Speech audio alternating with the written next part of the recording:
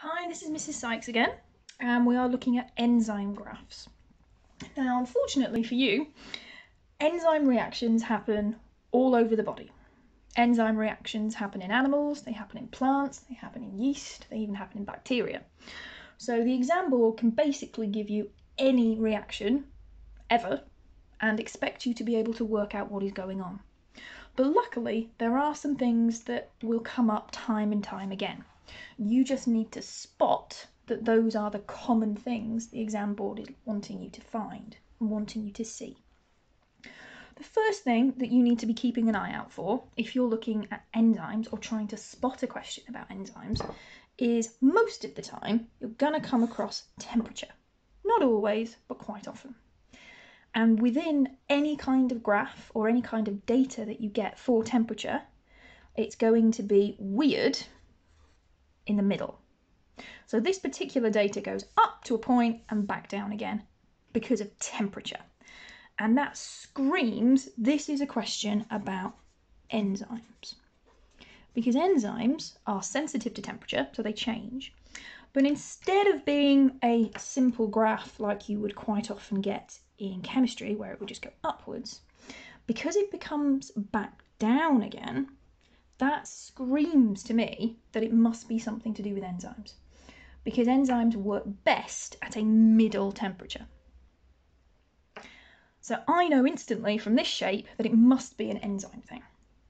Sometimes, if the exam board is being particularly mean, they might give you this graph upside down.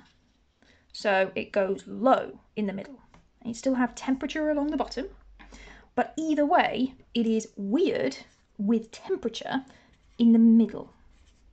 So if you find a set of numbers in a results table or a graph, because they're always easier to work, and it's odd in the middle, then that tells you that it's going to be an enzyme question. So temperature affects the way that enzymes work. This is the best point, or the optimum. So optimum is the highest, best possible way that an enzyme can work. Like an athlete's optimum performance, it's their best ever. So in this case, it's the highest point of the graph. Now this particular graph is about rate of reaction, so how quickly it is. Speed or rate of reaction. So this might be how much of it is released per second, per time. If it's how long it takes, if something's working really quickly, it's not going to take very much time. So if it's how long it takes, it will be upside down.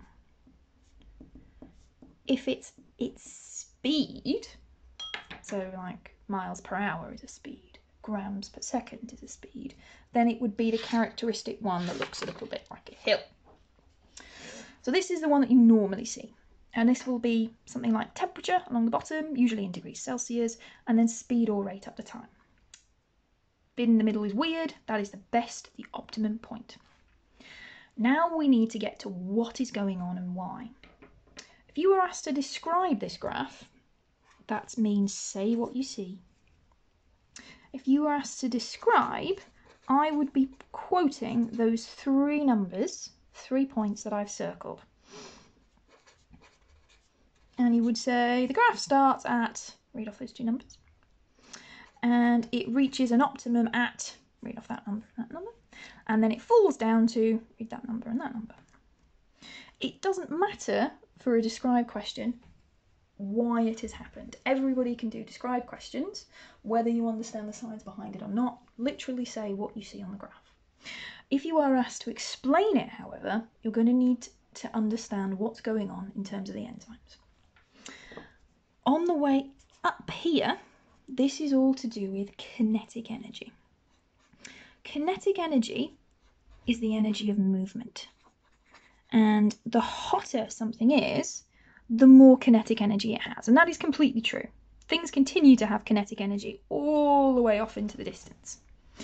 So this point has a certain amount of kinetic energy, so it goes at a certain speed. If you increase the temperature a bit more, it has more kinetic energy, it goes faster, so the substrate and the enzyme will collide more often, and therefore more reactions will take place. If you go even hotter, there's more kinetic energy, more movement, more collisions, so more rate of reaction, so the speed or the rate is higher. Up until this point here, this is the best possible you can get, the optimum point. But after that, there is so much kinetic energy, so much heat energy, that the enzyme starts to melt.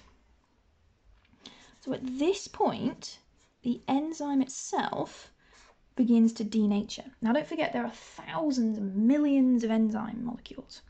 So at this point, a couple of them are broken. Here, quite a lot of them are broken, so less of the reaction can take place, but some of them are still working. Here, pretty much all of them are denatured. Here, every single one is denatured. And here, and then continuing off in this direction, they are all denatured, so no reaction takes place.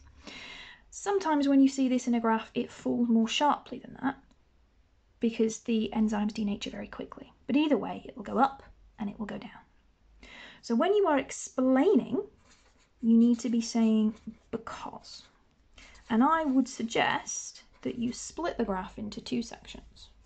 So in section 1, the rate of reaction increases because there's more kinetic energy and therefore more enzymes are colliding with the substrate, more reaction is taking place. But past the optimum, and you should be using that word, in section 2, label it on your exam paper. The examiner will see the picture. In section 2, there is so much heat that the enzymes begin to denature. If you can't remember what that is, that's when the active site changes so that the substrate no longer fits inside. And if it no longer fits inside, it cannot cause any more reactions to take place. When they have denatured, the reaction stops. So here we've got a complete stop because everything is too hot. Here, it's not doing anything because it's too cold. Here, it's working really fast because the reaction is at its optimum temperature. So if you see a graph that goes up and down, or numbers in a table that have to do with temperature, and they're weird in the middle, or you see a graph that looks a little bit like this one, which is weird in the middle with temperature, you know that it's going to be an enzyme graph. And the reason why that happens is in section 1 is kinetic energy, the more, the faster. And in section 2, so much heat causes the enzyme to denature, so the reaction will stop.